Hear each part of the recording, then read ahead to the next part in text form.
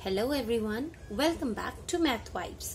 Today in this video we are going to learn about closure property of integers.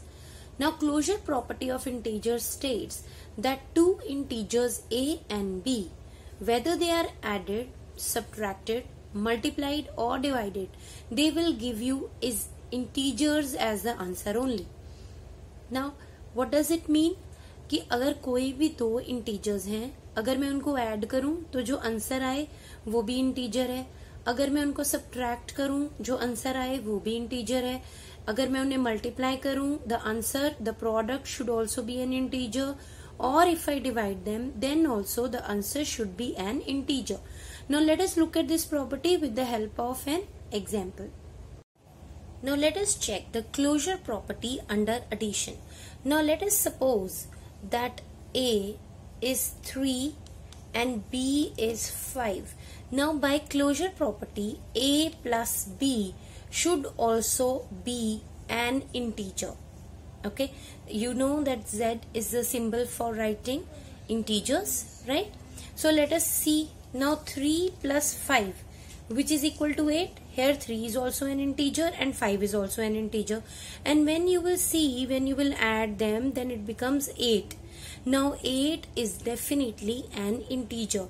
Now you can take any numbers and you can check, the answer will always be an integer. For example, here if I take a as -3 and if I add them, then the answer will be 2 over here, which is again an integer. So closure property under addition means that when I add two integers, then the answer is always an integer. The sum is always an integer.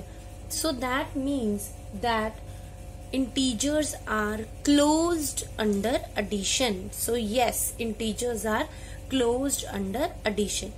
Now let us check whether integers are closed under subtraction or not. So let's take the same numbers again. A is 3, B is 5. So closure property under subtraction means that if I subtract A from B or B from A, then the answer should be an integer. Let's check, is it true or not? So 3 minus 5 will give you -2. Now -2 is certainly an integer, right? So yes, by this example it is closed under subtraction. Now let us see what happens if I subtract 5 from 3. Then if I subtract 5 from 3, it will give me 2. 2 is again an integer. I hope you remember the definition of integers, that integers include all the positive numbers, negative numbers along with the number 0. So positive number, negative number, they all are integers only. So integers are closed under subtraction too. Now let us check whether integers are closed under multiplication or not. So here now we are going to check the closure property under multiplication with the same number, A as 3, B as 5. Okay, so let's check A into B. Now A into B means 3 into 5, which is equal to 15. So A into B, the product should be an integer. 15 is definitely an integer. So that means with this example it holds under multiplication. And same will goes for B into A, which is 5 into 3, which is again 15. That means the closure property holds under multiplication. Yes, the closure property holds under multiplication. Now let us check whether closed property holds under division or not. Alright, now let's check whether closure property holds under division or not.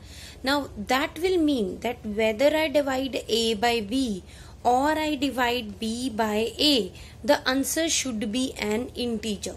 Now let's check with these two, answer is coming to be an integer or not. A by B will means 3 by 5. 3 by 5, which is a fraction, right? So it is definitely not an integer. Same with B by A, 5 by 3. Again, it is a fraction and it is not an integer. So closure property does not hold under division because the answer is not coming out to be an integer. Okay, so closure property does not hold under division, but it does hold under addition, subtraction and multiplication. Once again, closure property means that if I add two numbers, the answer should be, the sum should be an integer. If I subtract two integers, the answer should be an integer. If I multiply two integers, the answer should be an integer.